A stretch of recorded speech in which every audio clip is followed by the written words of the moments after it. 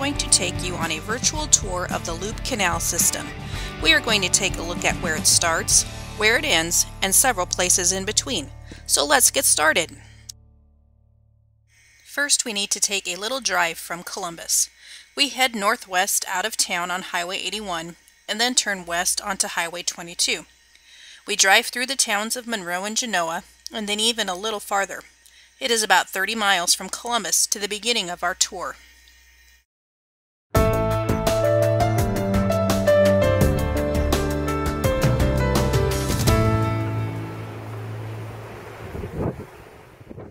This is the Loup River. Some quick background information about the Loup River. It begins in Howard County, Nebraska, not far from Grand Island, and ends about 4 miles southeast of Columbus, where it joins the Platte River. This particular location along the Loup River is 5 miles west of Genoa, Nebraska, and this is where the Loup hydroelectric system begins. It is called the Headworks.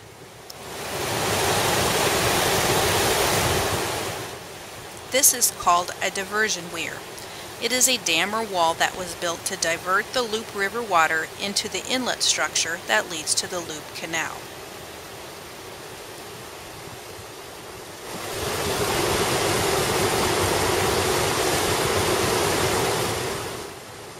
Here you can see the inlet structure that leads to the Loup Canal. You can see the water as it enters into the gates. Not all the water is diverted into the canal. Some of the water will continue down the Loup River, where it will eventually join with the Platte River near Columbus. On this particular day, there's not a lot of water left in the river past the diversion weir, but that varies depending on the amount of rain we received, and things like that.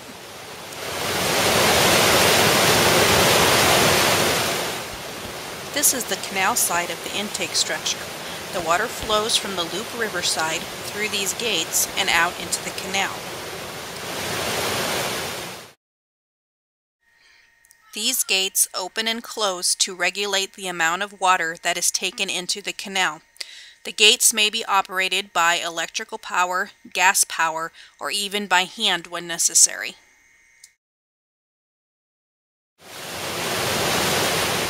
In the winter, these gates will freeze, and the workers have to use steam to melt the ice off in order to operate them.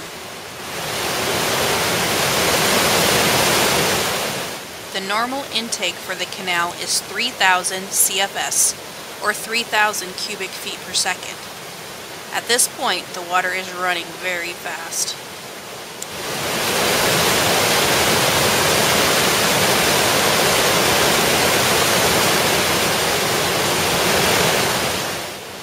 As the water enters the canal, it carries a lot of sand, silt, and debris with it. This is something that has to be dealt with before the water can help generate electricity.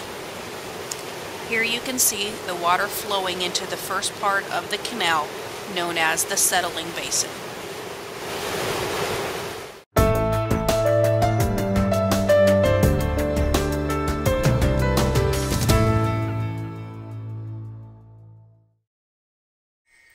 The first 2 miles of the canal is called the settling basin. It is wider and not as deep, so that the flow of the water can slow down and the silt, sand, and other debris can settle to the bottom.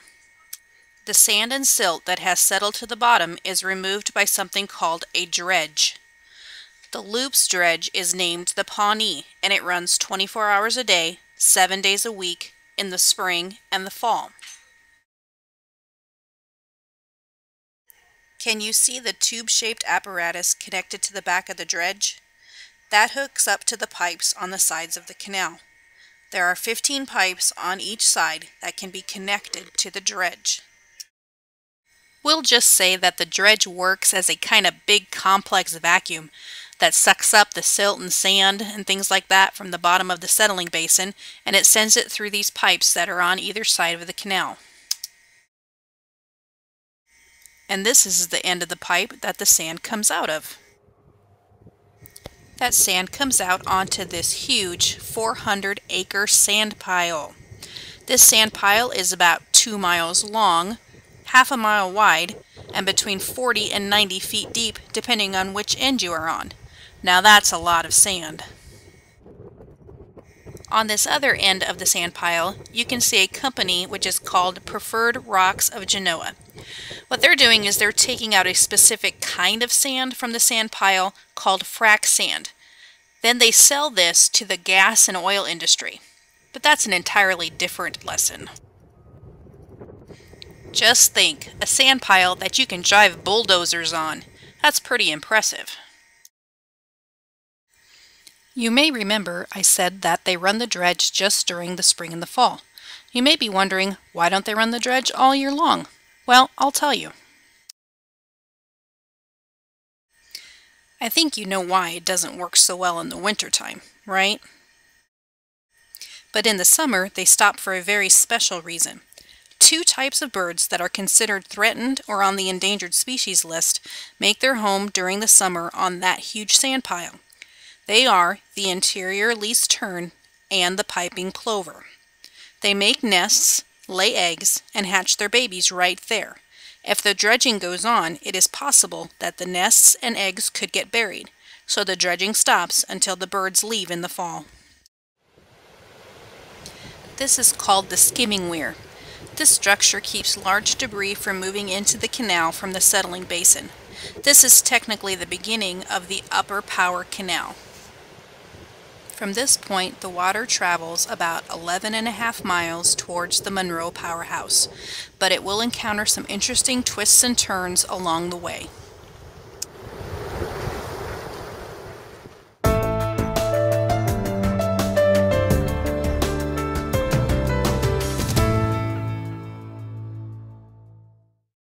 Obviously, there is a need for bridges across the canal.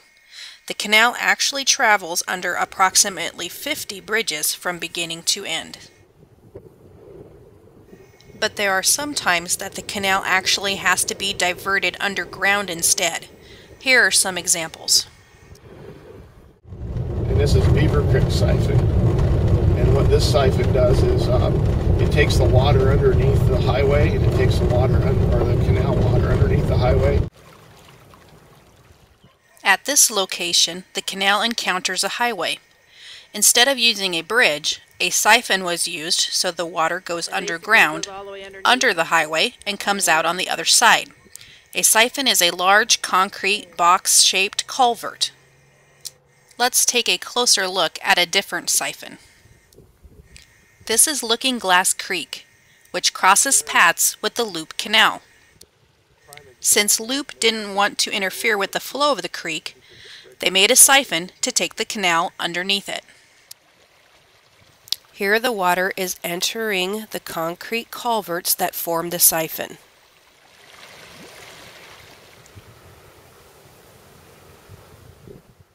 You can see the top of the siphon underneath this bridge.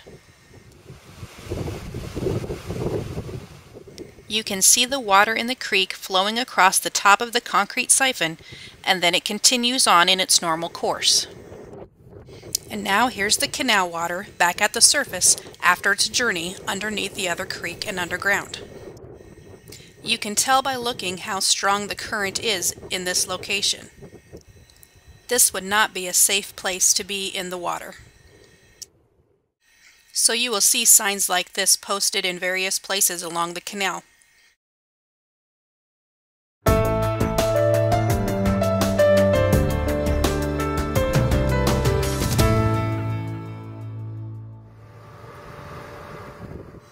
Here the canal reaches its first major destination, the Monroe Powerhouse. The Monroe Powerhouse is called a run-of-the-river plant. What that means is the natural flow and the elevation drop of the water is what causes the turbines to spin so that the generators can produce electricity. There is about a 32-foot drop between where the water enters on this side of the powerhouse and where it exits on the front side of the powerhouse. On the left-hand side, you see a large rectangular opening. This is called a Tanner gate. If they do not want to produce electricity at this plant at a given time, they can bypass the generators through the Tanner gate. You can also see that garbage and other debris can gather around in front of the powerhouse. There are traps below where the water is entering, which catch the debris to keep it from entering the turbines. This rake apparatus is now cleaning the debris out of the traps. This is what it looks like inside the Monroe Powerhouse. The generators that produce the electricity are housed inside these casings. And as you can see, there are 3 of them. You cannot see the turbines that are located below that grate being put into motion by the water. The rotation of the turbine causes the shaft to spin. It is rotating at 112.5 RPMs.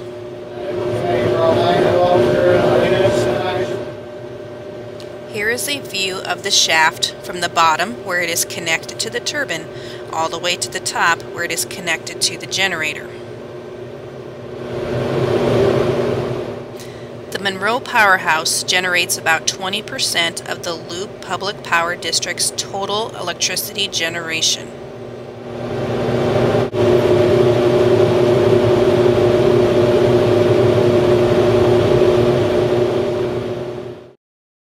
Here are some pictures of the many gauges, controls, and monitors at the Monroe Powerhouse. While people do work at this location, it is possible for the Monroe Powerhouse to be operated by remote control through computers at the Columbus Powerhouse.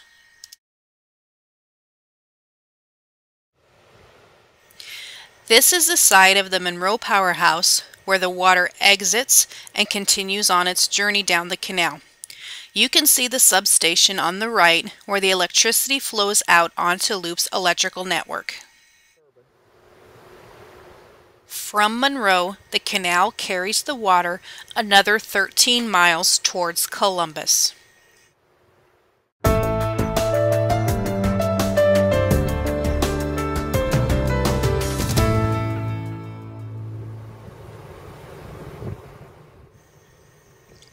The section between Monroe and Columbus is called the Lower Power Canal. Generally, the canal is 100 feet wide and 20 feet deep. The water travels at a speed of 2 feet per second.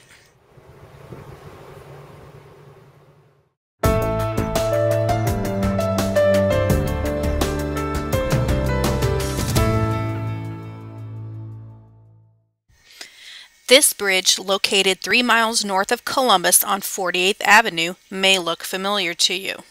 This footbridge, known as Kastner's Crossing, connects 2 of Columbus's recreational trails.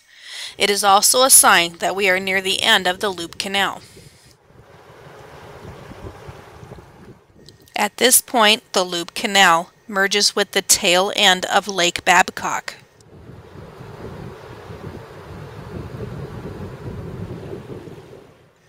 Take a close look at the rippling of the water here.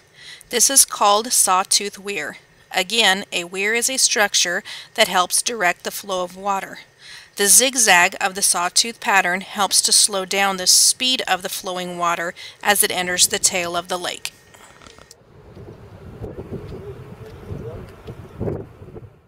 So now the water that started out in the Loup River by Genoa is now here in Lake Babcock and Lake North. They are known as regulating reservoirs, and they can store water temporarily until it is needed to generate electricity at the Columbus Powerhouse. These lakes have enough storage for 48 hours of emergency hydro generation.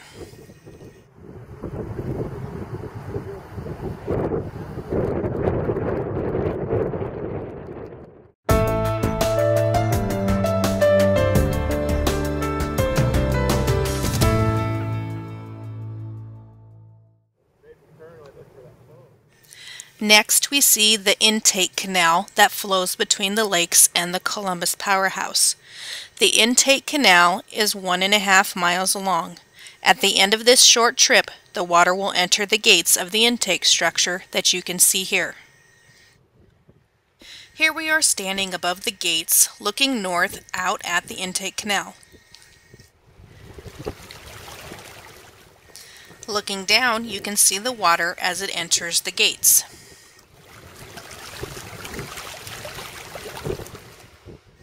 As we turn and face south, we can see how the water gets from the canal to the powerhouse through these 3 giant tubes. Okay, tube is not the correct terminology. They are called penstocks. Each penstock is 20 feet in diameter and approximately 300 feet long. The water drops 112 feet, and it is the force of that falling water that causes the turbine gates to move, which makes the turbine spin and drive the generators to produce electricity. The inside of the Columbus Powerhouse looks very similar to the one we saw in Monroe, only bigger. It also has 3 hydraulic turbo generators, but in this facility the turbines spin at 150 RPMs instead of 112.5. The Columbus Powerhouse is one of the largest hydroelectric generation plants in the state of Nebraska.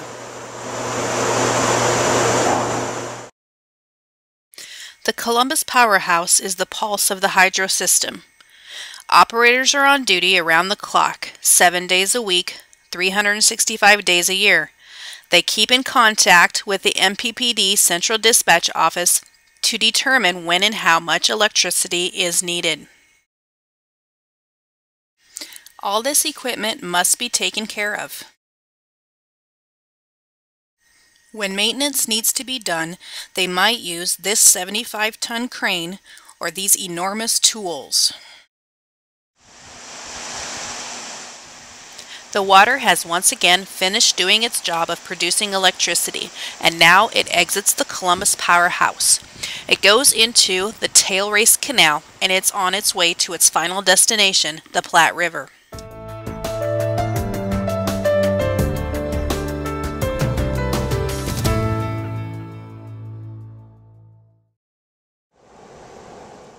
This is the Platte River, and to the right we can see Tailrace Canal as it merges into the Platte River. The length of the Tailrace Canal from the Columbus Powerhouse to this point is 5.5 miles.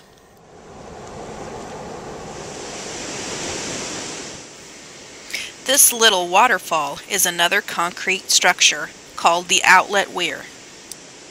The water from the canal flows over the weir into the Platte River. The concrete wall also prevents backflow from the Platte into the canal. Finally, the water continues on its natural course down the Platte River. If you remember, the water was originally in the Loup River, but because the Loup River has already merged with the Platte upstream a few miles, this is where the water would have ended up anyway. It just took a different route. The entire canal system is 33 miles long and drops in elevation approximately 165 feet from where it started at the Genoa Headworks to where it re-enters the river.